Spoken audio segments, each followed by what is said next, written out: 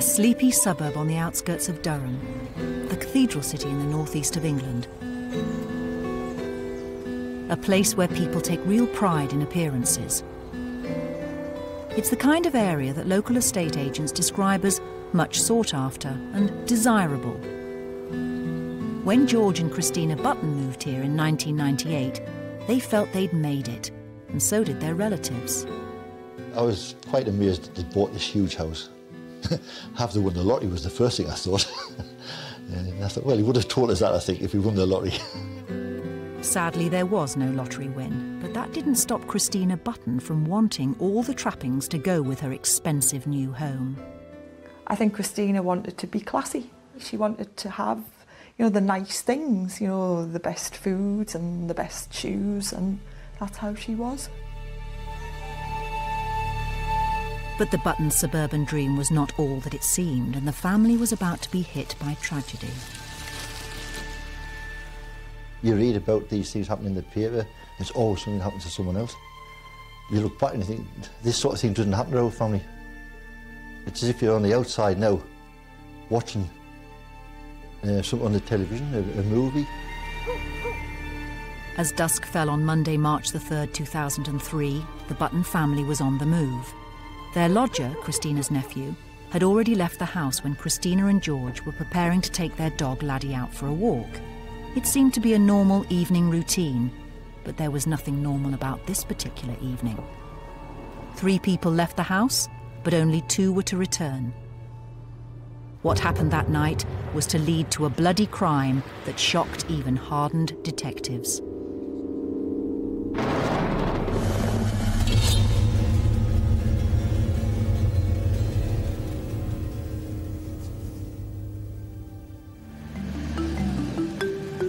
George and Christina Button first met in 1993, and although their family was happy for the couple, some were surprised by the 21-year age difference. Because he hadn't had relationships in the past, I think when a 22-year-old woman starts to make a fuss of you, you're going to be flattered. And it seemed to escalate the relationship very, very quickly, and that's what concerned people. After a courtship of 18 months, the couple were married in October 1994. We were married in Sunderland Registry Office, and was the bridesmaid there with another bridesmaid. It was a good day, everything went off perfectly. Some found Christina's manner abrupt, but the couple seemed to make a good team.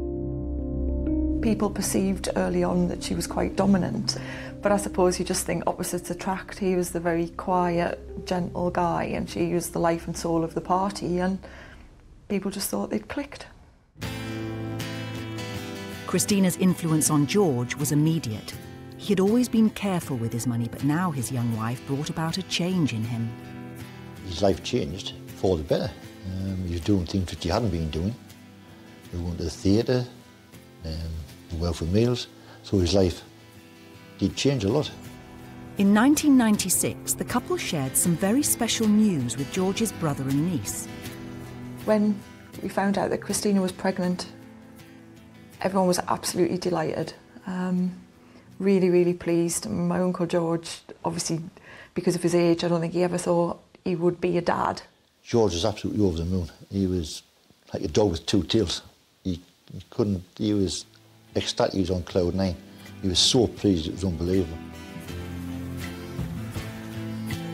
2 years later, the couple moved to a leafy suburb near Durham. They bought a newly built house directly opposite George's niece and immediately made an impact. Christina was like the social secretary of the street, really. I would often see the neighbours having dinner parties and evenings out, and the ladies on the street would have a Christmas party night, which she would organise. She was very, very good at that, life and soul of the party, very sociable. But the dynamics of this happy household were about to change forever.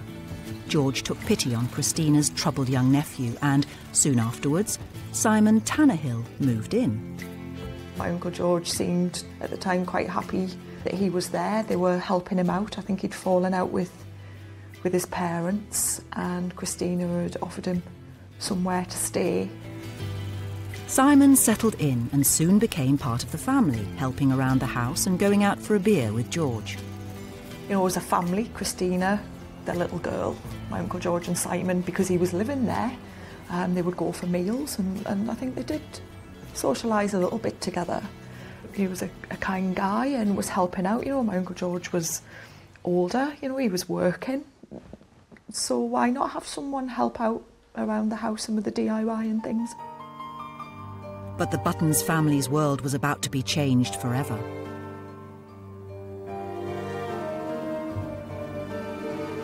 Around 7:30 on Monday the 3rd of March 2003, Clyde Best was driving down a dark country lane near the Buttons' house.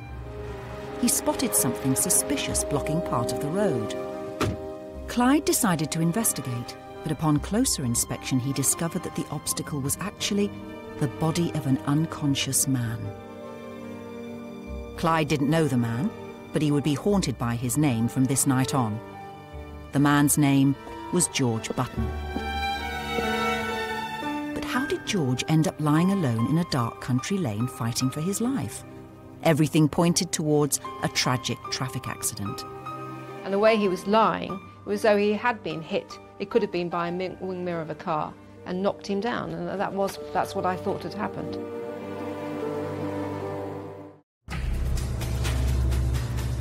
On Monday, 3rd of March 2003, George Button was found unconscious on a dark country lane less than a mile from his home in County Durham. His injuries were severe, and initially he was thought to be the victim of a hit-and-run road traffic accident.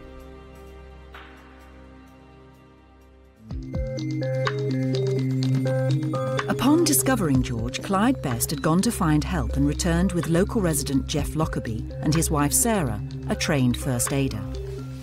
I laid the blanket over the victim and noticed there was a lot of blood coming out of his mouth and ears, and that he was making low snoring noises, which is an indication that he had a head injury, and there was an awful lot of blood lying around.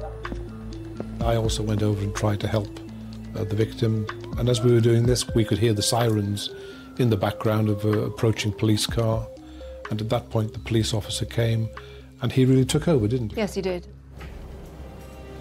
When PC Paul Blair arrived on the scene, he was shocked by what he saw. I've seen a lot of people who've been involved in serious incidents, and you just get an indication as to how bad injuries can be, and that was one of the worst I'd seen. PC Blair immediately checked for signs of life and found that despite extensive head injuries, George was fighting to stay alive.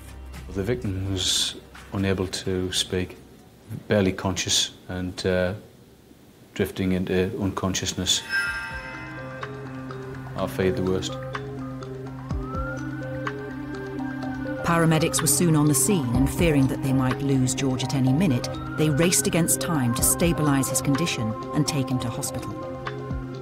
As the ambulance sped towards Durham University Hospital, PC Blair spotted that George had suffered another, more unusual injury. Once the victim was taken into the ambulance, I noticed the injury to his hand. He had a finger missing. One possibility would be that the injury to his hand was a defensive wound, as if the victim had put his hand up to protect his head. Back at the scene of the incident, the Accident Investigation Unit was combing the area, looking for clues to explain what might have happened to George. There was nothing that suggested to me that the vehicle had been involved. There was no tyre marks whatsoever, there was no vehicle debris whatsoever, and the scene itself just wasn't reminiscent of a hit-and-run accident scene.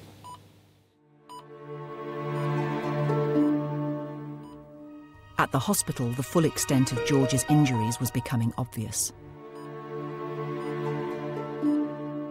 His head had probably swollen twice, if not 3 times its normal size.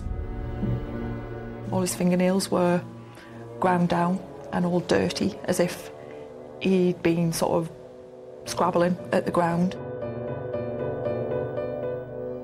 And I remember his knees were very grazed, which, you know, it makes you think that he hadn't been knocked unconscious straight away, that there had been a time when he was on all fours and had obviously suffered. As the family tried to comprehend how serious the situation was, Christina repeatedly asked doctors if her husband would ever speak again. I remember Christina kept asking, will he speak? Will he talk? I'd taken it in that he was never going to speak again. He was never going to wake up again. And I just thought, my God, she's being so hopeful.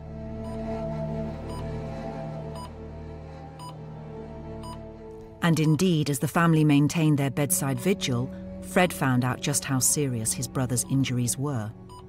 I don't think I was supposed to hear this, because I was sort of standing in the end of this corridor, and this is when the doctor came out of the operating theatre and said that there's major head injuries, he's not going to recover. Exact words were, he's not going to come out of this. I remember him saying those words, he's not going to come out of this.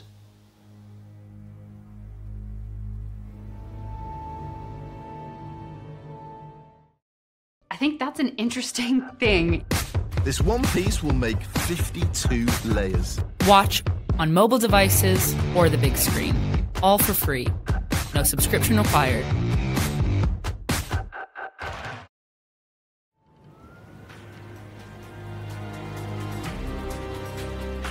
The police still didn't know how George ended up with such serious injuries, so a senior detective was brought in to lead the investigation. The officers who went there felt things weren't right. There was something suspicious about it. They didn't know whether the man had been assaulted or whether he'd been the victim of a road traffic accident. With no obvious physical evidence at the scene, George's blood was a vital clue as to what might have happened. What you could see was a pool of blood. What I was wanting was any blood splattering, which is much harder to see by the naked eye, and you really need to take a very, very close inspection. And again, that's why the FSS can come up with, again, their equipment to try and identify that. And that is what's important, to a certain extent, to indicate as to whether there's been an assault or whether it's been a one-off blow, potentially by being hit by a passing vehicle. The FSS, or Forensic Science Service, was called in to assist the investigation.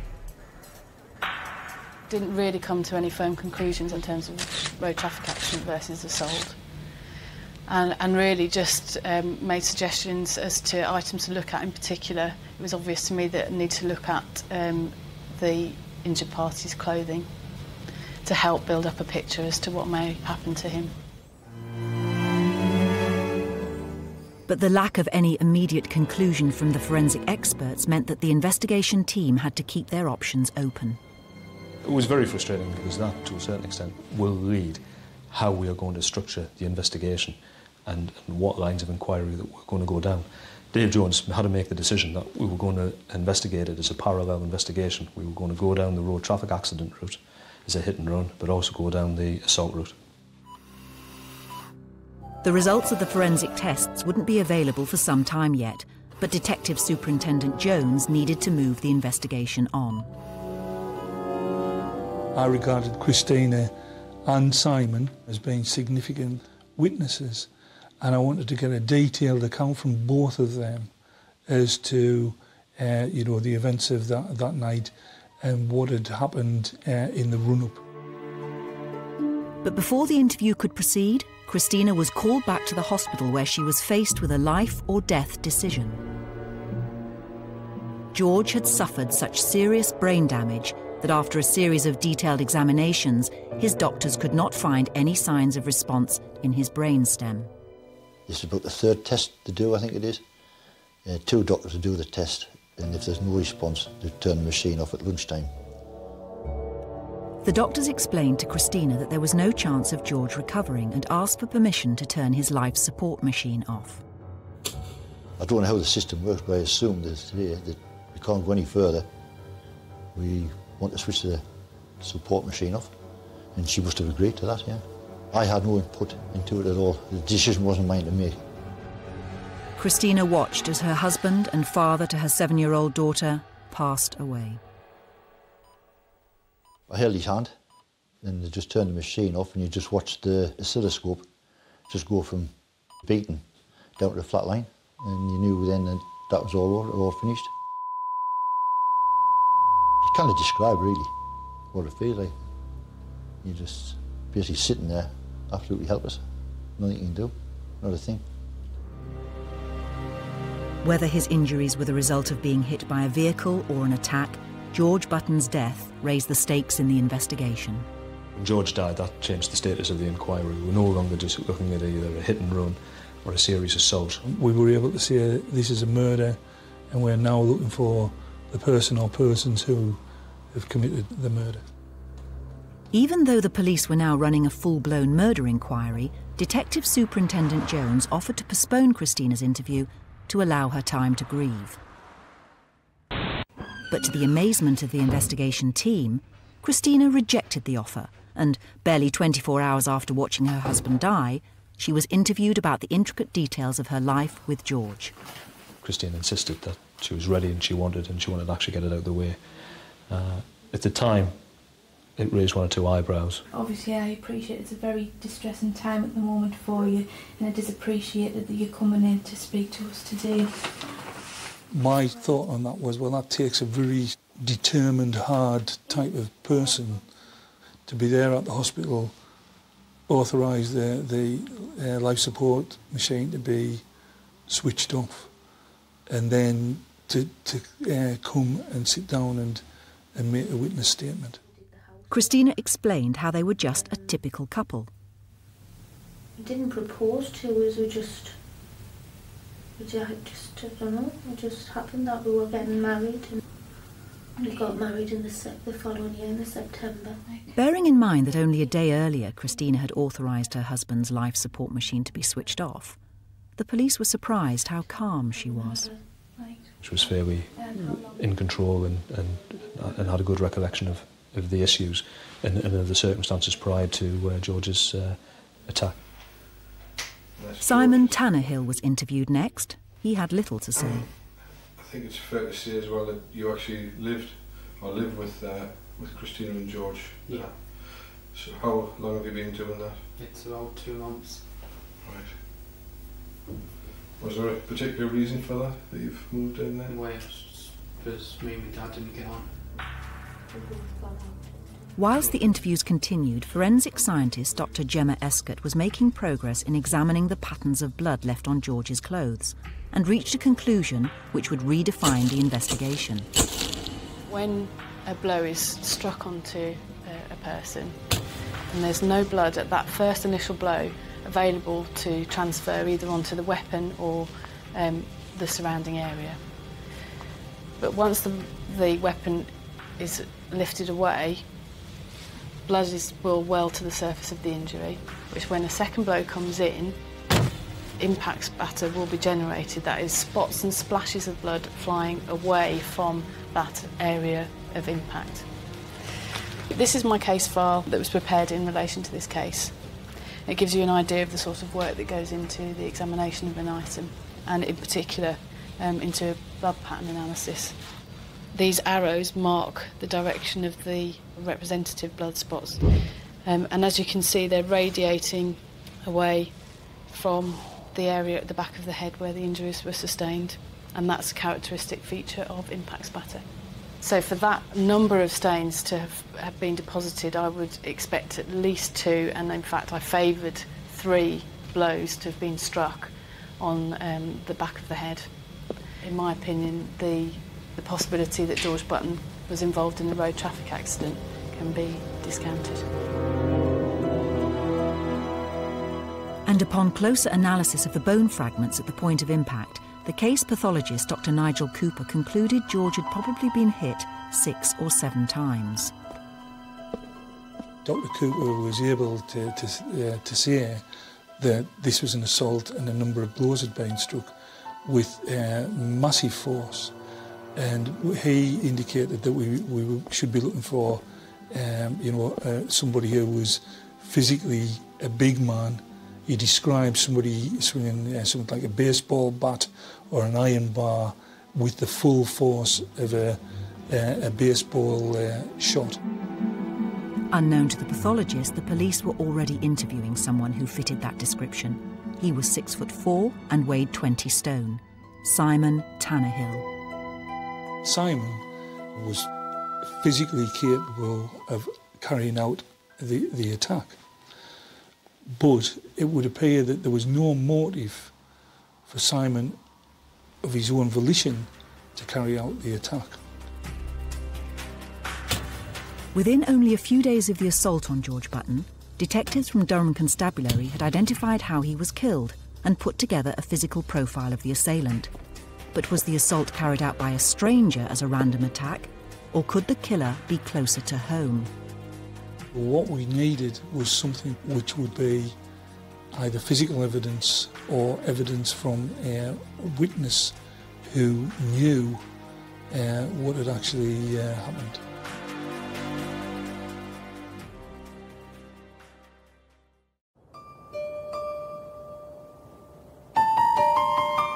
On Monday, March the 3rd, 2003, George Button was found unconscious on a dark country lane in the suburbs of the city of Durham, in the northeast of England. The pathologist revealed that the assailant must have been a tall, well-built man, a description that immediately implicated George's nephew, Simon Tannehill. But could the 20-year-old really have been involved in the murder of his uncle? And if so, what would drive him to carry out such a cold, callous act? As Simon and George Button's wife Christina continued to be questioned, they were asked to provide details of George's movements on the evening of the attack. You went one separate ways. Yeah, we didn't like stop and talk and then him go there and then me turn and go there. We just sort of crossed the road and he just headed straight for the lane and I just... So you went off to the right? Yeah, to the post office. Right. Christine said she walked off towards the post box with George, and she left George taking the dog down Mark's Lane, and that was the last time she saw George alive. Meanwhile, Simon said he had driven Christina's car to the nearby petrol station to buy some milk. He then met Christina at the post office so he could return her car. She then drove to collect her daughter from the Brownies, while Simon then took his own car and drove to his sister's house to drop off a DVD. Where does your sister live? She lives in Southampton. All right, okay. And then I just run in there, dropped it off, said hello. I didn't see the kids because they weren't downstairs. They must have been in bed.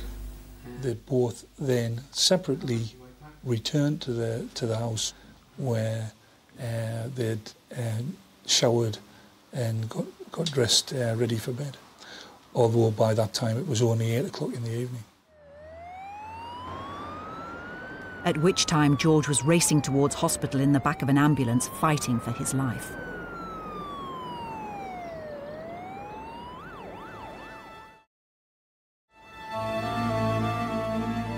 In order to understand how he had met his death, every aspect of George's life was scrutinised. I was able to go to the media, for instance, and say we now know that this is a murder and that's how it's being treated. We need to understand who the victim is, so we need to explore with his family, with his friends. We call it victimology. As detectives delved into the lives of the Buttons, they uncovered a world of debt and domination.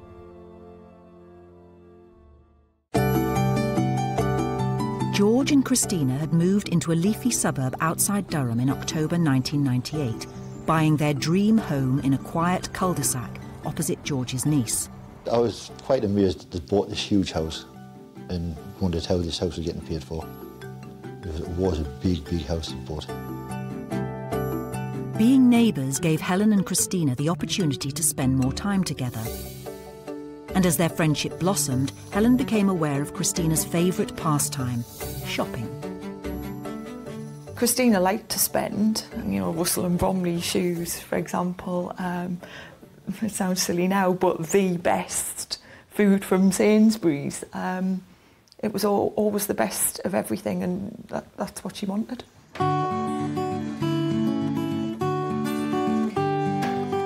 And Christina had a particular weakness when it came to treating herself. Probably the main thing she liked to spend the money on was shoes. I don't know if my Uncle George had any idea what Russell and Bromley was, but there were lots of Russell and Bromley boxes. But the nice house, new clothes and her obsession with shoes all cost money. credit cards up to the hilt, but whose aren't, you know? Right. But it's nothing that wasn't manageable, that Oh, was no. getting a spiral out of I've done the control. odd pawning of jewellery before, but I think that hundreds of people have, you know. And the rest of us who live nearby felt that there was the whole keeping up with the Joneses, which sounds laughable now, but that's how it was and that's how she was. And I think we recognised that, but because we liked her, we sort of saw it as more of a joke, really. Although George didn't find the situation funny, it soon became clear to the police that neither he nor Simon were in a position to challenge Christina.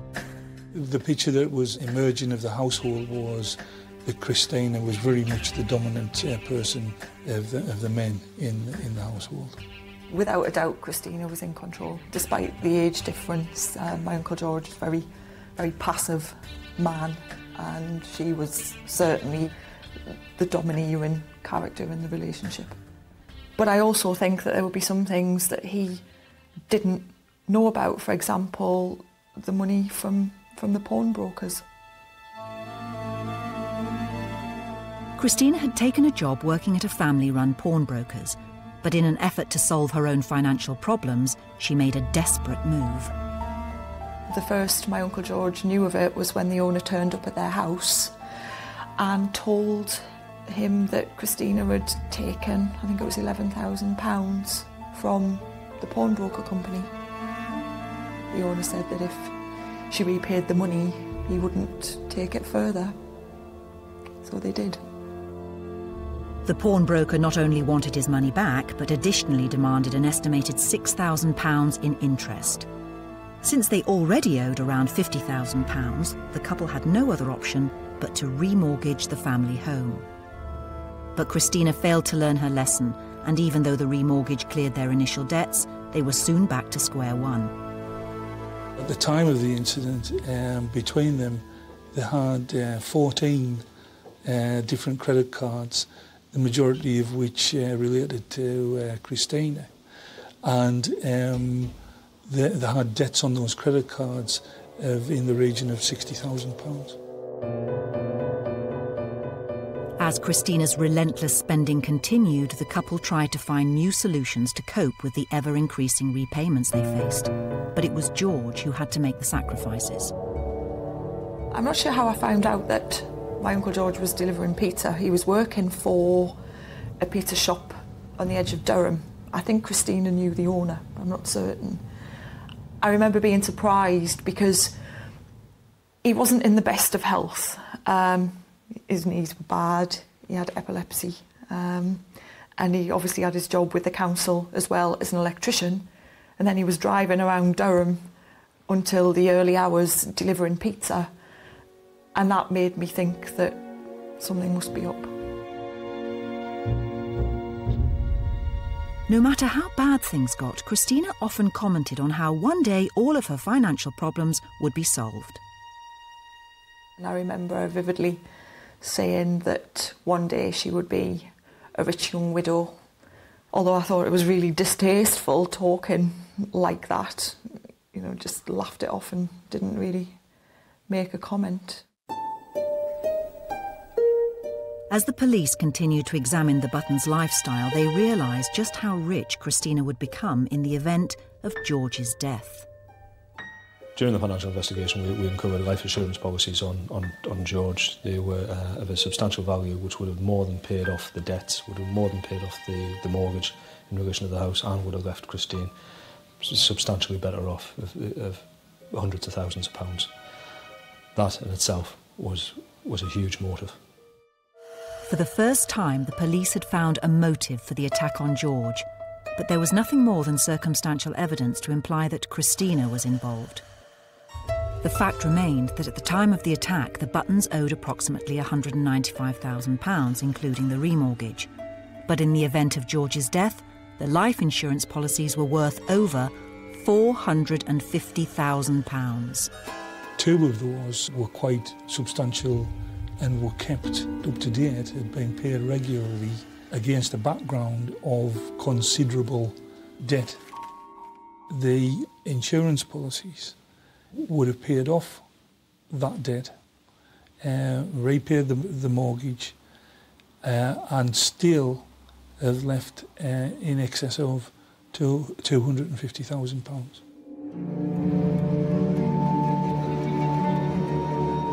As the police started to put the pieces of the puzzles together, they began to wonder whether Christina could also be involved in George's murder.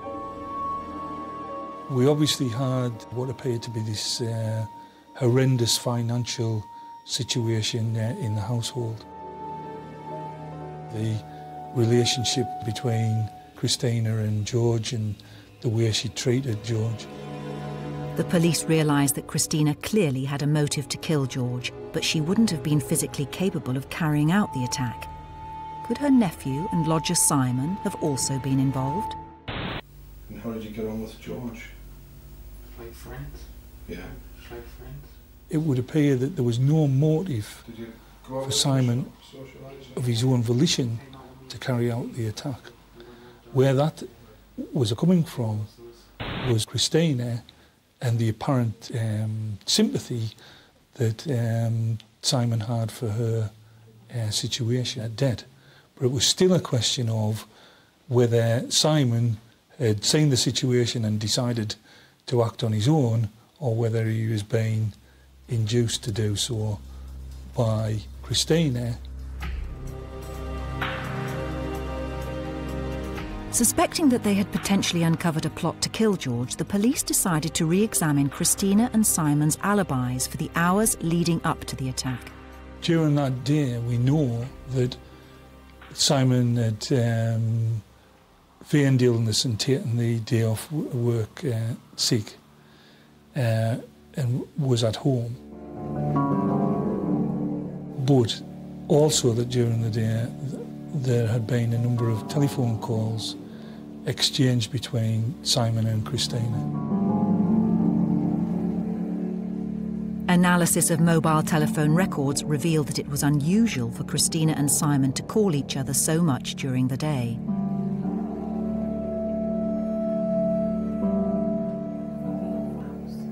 In order to help the police verify her movements on the night of the attack, Christina was able to name a number of people who had seen her and even explain how she would have been caught on camera. And then crossed at an angle over to come along beside Gillian's. It was number 42, the lady with the cameras. She identified to us that there was a house on the corner of the estate which actually had private CCTV, and directed us really to that particular premises to recover that CCTV to confirm our story. Simon was also able to explain his movements on the night, which again included being caught on CCTV at the local petrol station. Whether it was deliberate ploy by both Simon and Christine to catch themselves on CCTV prior to the actual assault on George, personally I think that's probably something that they have thought about and planned. Although this evidence corroborated Christina and Simon's alibis, statements from eyewitnesses highlighted a discrepancy in the timeline of events. If they had done what they had described, everything could have been done in a matter of 2 or 3 minutes, not the 20 minutes that they were describing it had taken. So obviously that in itself was very suspicious. Detective Superintendent Jones discovered there was a period of approximately 17 minutes unaccounted for in the pair's alibis, leading him and his team to formulate their own theory as to what might have happened. What we believe has actually happened is Simon has left the house prior to George and Christine going out. He's gone to the garage to try and provide himself some sort of alibi. He's then gone down Mark's Lane. He's waited there. Christine has then come out with George. It wasn't normal practice for her to go walking the dog. That was always George's thing. I think Christine's come out to steer George down towards Mark's Lane, which hence the pretense of posting the letter. She's then left George at the top of Mark's Lane, knowing fine well Simon is waiting further down the lane in the darkness, intending to attack George. And the police found even more irregularities in Christina and Simon's stories. It seemed unusual that Christine would go out and post letters. The first question that we asked ourselves was, George was already going out, why didn't you just ask George to do it? And also, it wasn't a really common practice for her to be writing letters, to be paying credit bills, etc. by cheque. So that, again, itself was a little bit unusual. Simon's sister, in her original interview, also contradicted his statement by saying that he was only at her house very briefly. She later changed her story. Even though the circumstantial evidence against Christina and Simon seemed strong, concrete proof of their involvement was needed. The police had reached a stalemate. What we needed was something to go with that circumstantial evidence, which would be either physical evidence or evidence from a witness who knew what had actually happened. But the police were about to make a major breakthrough. On Saturday evening, only 5 nights after the attack, a key witness came forward. What to me the defining moment was when the uncle ran in and informed us about what Simon had told. That's to me is when the whole emphasis of the investigation started to change.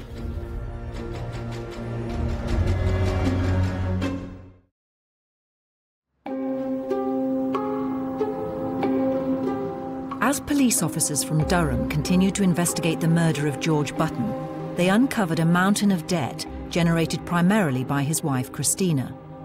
Inquiries into the Buttons' lifestyle had also revealed that as a result of George's death, Christina was in line to receive almost £500,000 from life insurance. The police believed Christina's nephew Simon was more than physically capable of carrying out the attack, while circumstantial evidence suggested Christina had a motive to kill her husband.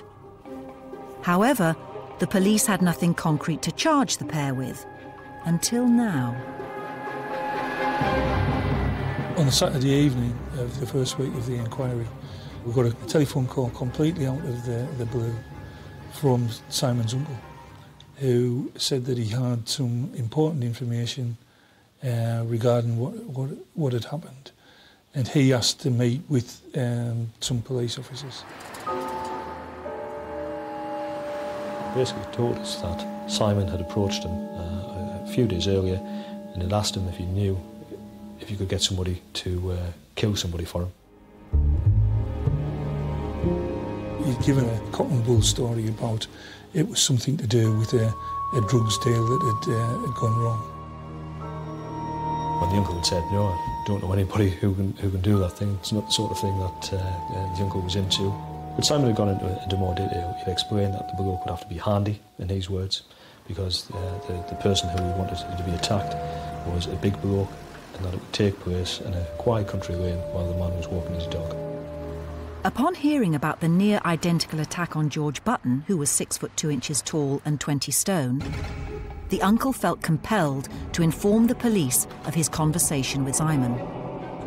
Immediately, things started to click into place with our investigation and indicated that this was actually a premeditated attack. That evidence confirmed Simon Tannehill as a suspect. What we still needed to find out was the degree of involvement of Christina Button. She certainly had the motive, she certainly had the ability to plan it, he certainly had the physical presence to be able to do that. He'd given an account which wasn't really checking out in relation to his movements, and we had the information and the evidence in relation to Simon and the uncle in planning to attack a man walking his dog in a secluded area. The police were becoming ever more convinced of Simon and Christina's involvement in what they believed to be a premeditated attack. Did it go right the way back to when the insurance policies were taken out, and had this always been the plan, or was there a straw that brought the camel's back, in that things just became so unmanageable financially, and that Christina decided that's when George was going to be killed. Detective Superintendent Jones needed to make a key decision. Do we have reasonable cause to suspect that Christina Button and Simon Tannehill are responsible for the murder of George Button? And I took the decision that we did have reasonable cause. Christina and Simon were arrested separately the following morning. I had no idea that Simon or Christina were regarded as suspects in any way. I'd been spending time with them, you know, having tea with them, making sure that she was all right, trying to be supportive. No idea at all. Whilst they were being interviewed, forensic teams scoured their home, clothes and vehicles for any evidence that could link the pair to the crime. I think there's no doubt in this case that they were forensically aware. We never actually found any of the clothing that Simon Tannehill was wearing when he was seen on the CCTV at the garage, which in itself was significant. The clothing has obviously been disposed of by Tannehill before returning to the house. And the fact that they had both showered and changed by 8 o'clock that evening raised our suspicions. As well as disposing of the clothes he was wearing on the night George was killed, police also believed that Simon had got rid of the murder weapon. The pathologist had given us an indication of what type of weapon we should be looking for, and he suggested it would be something like a large, heavy iron bar. We know Simon Tannehill used to carry an iron bar. It was part of a heavy-duty car jack, and he had told other people that he carried that in order to defend himself. That iron bar was never found, and although others were, they couldn't be linked to the murder. But Simon's car did reveal another clue, a drop of George's blood. However, since George also had access to the car, the police couldn't rely on this new evidence as concrete proof of Simon's involvement. Although forensic evidence was proving hard to find, the pair's behaviour during police interviews was starting to give them away. Neither of them ever turned on each other. They both just maintained the story, and neither one elaborated or tried to blame, put more blame on one or the other. And their unwavering support for each other only convinced the police that the two suspects were both involved in the crime. It was never a question of, I can't believe he's done it, or I can't believe she's done it. It was always this kind of mutually sympathetic attitude that they adopted. Although Christina stood to gain almost £500,000 if George died, the police never uncovered a motive that would drive Simon to kill her husband. Had Christina promised her nephew a share of the money, or was he just desperate to please her? The peculiar nature of their relationship, combined with all the circumstantial evidence, was more than enough to convince the police of their guilt. Because neither of them admitted any guilt, there's obviously a question mark in relation to exactly what role both of them played. Personally, I think she was very controlling, and she certainly had persuaded and cajoled Simon to do what she wanted to do. He looked up to her, he had some sort of hero worship or some sort of fantasy figure in his mind with her. We never established exactly what the reasons were. The whole point of an inquiry of this kind is to achieve justice for the victim, and that means finding and bringing to justice the people who are responsible. When it became apparent that this was a joint enterprise, that's the attitude that we took.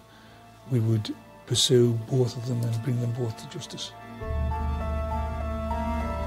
And on Thursday, March the 13th, 2003, Christina and Simon were charged with the murder of George Button. I was floored by that, I couldn't believe it. But the next thing that concerned me was the fact I would have to ring my dad. I didn't believe they'd done it. And then when the police came through and they said they're having enough evidence to charge them, I thought, well, they must be pretty sure. In November 2003, the trial reached Newcastle Crown Court. After 4 weeks of evidence, Fred Button had no doubt about what the verdict should be. When the jury went out, I hoped they were going to come back with you, because I was convinced then, after what I'd heard at the trial, that they were guilty. There's no doubt in my mind that they've done it. And you're sitting there thinking, I hope it'll come back with the right verdict. It took the jury just 45 minutes to make their decision. On the 4th of December 2003, Christina Button and Simon Tannehill were found guilty of the murder of George Button. They were both sentenced to life imprisonment.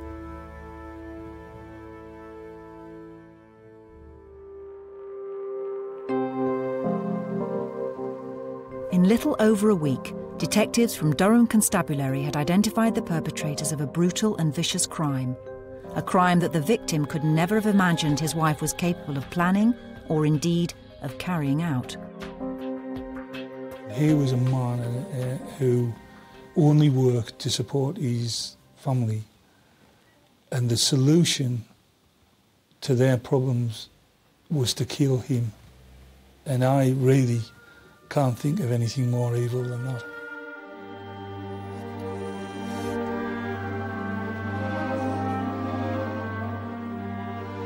It makes no sense. I mean, to do it for any reason is horrific, but for what?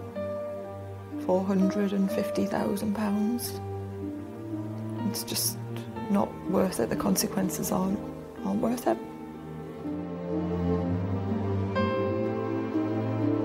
There's often I still think back that he almost certainly knew who did it.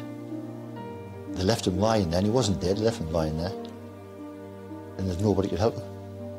He was just left lying, and I often think of that.